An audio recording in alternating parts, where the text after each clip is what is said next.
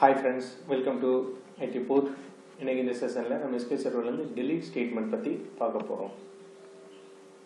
இப்போ ஒரு டேபிள் இருக்குது.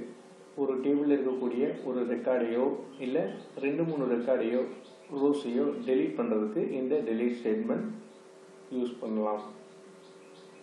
ஸோ delete ஸ்டேட்மெண்ட் எதுக்காக யூஸ் ஆகுனா ஒரு டேபிள்லையோ இல்லை ஒரு வியூலையோ ரெக்கார்ட்ஸை ரிமூவ் பண்ணுறதுக்கு அதுக்காக நம்ம இந்த delete ஸ்டேட்மெண்ட் யூஸ் பண்ணுறோம். ஸோ இந்த delete ஸ்டேட்மெண்ட்லேயே பர்டிகுலராக நமக்கு இந்த ரோவை delete பண்ணணும் அப்படிங்கிறதுக்காக நம்ம இங்கே வேர் கிளாஸ் யூஸ் பண்ண முடியும். பொதுவாக வேர் கண்டிஷன் எதுக்காக யூஸ் பண்ணுவோம்? செலக்ட் ஸ்டேட்மெண்ட்டில் பர்டிகுலராக ஒரு ரோவை செலக்ட் பண்ணி பார்க்கணும் அப்படிங்கிறதுக்காக நம்ம வேர் கண்டிஷன் யூஸ் பண்ணுவோம்.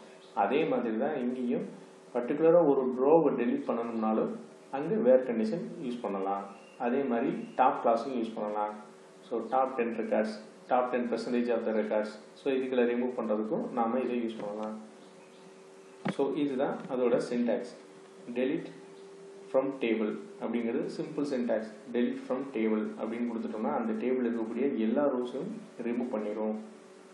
ஸோ இங்கே delete from table வேர் கண்டிஷன்னா அந்த டேபிள் இருக்கக்கூடிய காலத்துக்குள்ள பொறுத்து நம்ம கண்டிஷன் கொடுத்து எழுதிக்கிட்டோம்னா பர்டிகுலராக செலக்டட் ரோஸை மட்டும் ரிமூவ் பண்ணுறதுக்கோ இல்லை செலக்டட் ரோவை மட்டும் ரிமூவ் பண்ணுறதுக்கோ நம்ம இதை யூஸ் பண்ணிக்கிற முடியும். அதே மாதிரி டாப் கிளாஸும் யூஸ் பண்ணிக்கலாம். ஸோ delete ஸ்டேட்மெண்ட்டுங்கிறது ஒரு டேபிளில் இல்லை ஒரு வியூவில் இருக்கக்கூடிய ரெக்கார்ட்ஸை ரிமூவ் பண்ணுறதுக்காக யூஸ் பண்ணுறோம். ஸோ இப்போ சிம்பிளாக எக்ஸாம்பிள் பார்ப்போம். So create table employee number integer primary key and employee name where 50 not நல் and age is integer. So இந்த மாதிரி ஒரு டேபிள் கிரியேட் பண்ணுறேன். ஸோ எம்ப்ளாயி டேபிள் கிரியேட் பண்ணியாச்சு. ஸோ இதுக்கு ஒரு 4 ரோஸ் இன்செர்ட் பண்ணுறேன். So 4 rose இன்செர்டட். இப்போ இந்த டேபிள்லேருந்து டேட்டா ஸ்பெச் பண்ணி பார்த்தோன்னா select star from employee. So இந்த மாதிரி 4 ரோஸ் இருக்குது. ஸோ ஃபஸ்ட் இதில் இருக்கக்கூடிய எல்லா ரோஸும் ரிமூவ் பண்ணுறதுக்கு சிம்பிளான சின்டாக்ஸ் delete from எம்ப்ளாயி அப்படின்னு கொடுத்துட்டோம்னா 4 ரோஸ் அஃபெக்டட். இப்போ இந்த டேபிளை ஃபிக்ஸ் பண்ணி பார்த்தோன்னா நோ ரோஸ் அந்த ஸோ இந்த ரெக்கார்டும் அங்கே இருக்காது. ஸோ இதுதான் சிம்பிளான சின்டாக்ஸ். delete from எம்ப்ளாயி அந்த டேபிள் இருக்கக்கூடிய எல்லா ரோஸும் ரிமூவ் ஆயிடும். ஸோ திரும்ப நான் அந்த 4 ரோஸும் இன்செர்ட் பண்ணிக்கிறேன். இப்போ இந்த டேபிளை ஃபிக்ஸ் பண்ணி பார்க்குறேன். ஸோ ரெக்கார்ட்ஸ் இருக்குது. ஸோ இதில் வேர் கண்டிஷன் எப்படி அடாப்ட் பண்ணுறது? எம்ப்ளாயி வேர் என்ன வேணால் இருக்கலாம். ஏஜ் இஸ் ஈக்குவல் டு 29 அப்படின்னு என்ன அர்த்தம்? இந்த ரெக்கார்ட்ஸில் ஏஜ் வந்து 29 இருக்கிற ரெக்கார்டை ரிமூவ் பண்ணு அப்படிங்கிற மாதிரி சொல்கிறோம். So delete from employee where age is equal to 29. So அந்த ஒரு ரெக்கார்டு மட்டும் delete ஆகிடுச்சு. இப்போ 3 ரோஸ் தான் இருக்குது. ஸோ இதே மாதிரி எம்ப்ளாயி நம்பருக்கும் கொடுக்கலாம். Employee number is equal to 2. So 2ஆம் நம்பர் எம்ப்ளாயை மட்டும் ரிமூவ் பண்ணுங்க அப்படிங்கிற மாதிரி நம்ம மெசேஜ் பண்ணுறோம். ஸோ அதுவும் ரிமூவ் ஆகிடுச்சு. ஸோ இதுதான் delete ஸ்டேட்மெண்ட். ஸோ எல்லா ரோஸும் ரிமூவ் பண்ணுறதுனால பண்ணலாம், பர்டிகுலராக செலக்டட் ரோஸை மட்டும் ரிமூவ் பண்ணுறதுனால பண்ணலாம். ஸோ இங்கே நம்ம வேர் கண்டிஷன்லாம் என்ன கண்டிஷன் வேணாலும் கொடுத்துக்கலாம். எம்ப்ளாயி நம்பர் பிட்வீன் இல்லை நேமை பொறுத்து employee name is equal to Ram இல்லை employee number equal to 3. So where condition என்னவா வேணாலும் கொடுத்துக்கலாம். ஒரு ரோ இல்லை மல்டிபிள் ரோஸ் கூட நம்ம இங்கே ரிமூவ் பண்ணிக்கிற முடியும். இன்னொரு டேபிளோட ஜாயின்ஸ் யூஸ் பண்ணியும் நம்ம இதில் ரிமூவ் பண்ணணும்னு நினச்சாலும் டெலிட் பண்ணிக்கிற முடியும். எக்ஸிட்ஸ் கிளாஸ் என்ன வேணாலும் யூஸ் பண்ணி நம்ம வேர் கண்டிஷன் அப்ளை பண்ணிக்கலாம். ஸோ இது ஒரு டைப். ஸோ எல்லா ரெக்கார்ட்ஸ் ரிமூவ் பண்ணுறதுக்கு delete from எம்ப்ளாயி. ஸோ அங்கே ரிமூவ் ஆயிடுச்சு. ஸோ திரும்ப நான் இந்த எல்லா ரோஸும் இன்செர்ட் பண்ணிக்கிறேன். ஸோ அடுத்து என்ன பார்க்க போகிறோம்னா டாப் கிளாஸ். ஸோ இப்போ இங்கே 4 ரோஸ் இருக்குது, 4 ரோஸ். ஸோ இதில் இப்போ டாப் 2 ரோஸ் அதை மட்டும் ரிமூவ் பண்ணணும் அப்படின்னா ஸோ இதுதான் டாப் கிளாஸ். இந்த கண்டிஷனும் இல்லை, ஆனால் 2 ரோ மட்டும் டாப்பில் இருக்க 2 ரோ மட்டும் ரிமூவ் பண்ணணும்னா கொடுத்துட்டோம்னா 2 ரோஸ் ஆர் அஃபெக்டட். ஸோ அந்த 2 ரோ ரிமூவ் ஆயிடுச்சு. ஸோ அகைன் திரும்ப நம்ம கொடுத்தோம்னாலும் அந்த 2 ரோவும் போயிடும். ஸோ ரெக்கார்ட்ஸ் இல்லை. திரும்ப இந்த 4 ரோ இன்செர்ட் பண்ணுறேன்.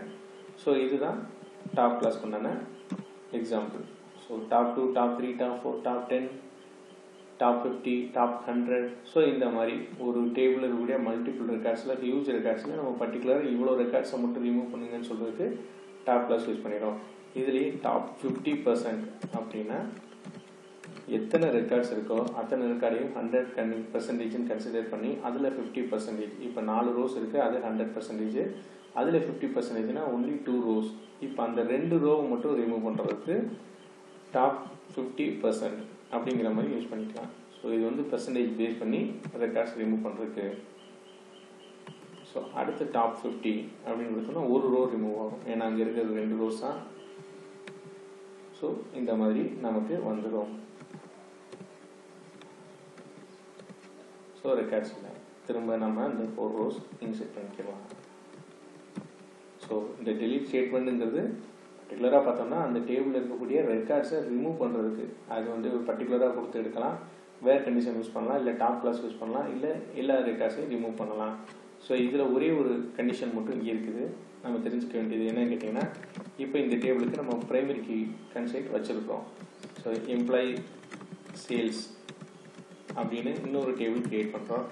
அதில் அதே employee number integer foreign key காலமாக கிரியேட் பண்ணுறோம். ஃபாரின் கீ ரெஃபரன்சஸ் எம்ப்ளாயி என்ன காலத்துக்கு எம்ப்ளாயி நம்பருக்கு. ஸோ எந்த மந்த்துக்கு அவர் சேலரி என்ன வாங்கினாங்க. ஸோ இந்த மாதிரி நம்ம இன்னொரு foreign key enabled table create பண்ணுறோம். ஸோ அந்த எம்ப்ளாயி டேபிளில் இருக்கக்கூடிய எம்ப்ளாயி நம்பர் காலத்துக்கு ஃபாரின் கீ கன்செப்ட் எனேபிள் பண்ணியிருக்கோம். ஸோ இப்போ இங்கே ஒரு 2 ரெக்கார்ட் இன்செர்ட் பண்ணுறேன். ஃபர்ஸ்ட் எம்ப்ளாய்க்கு ஜனவரி 1990.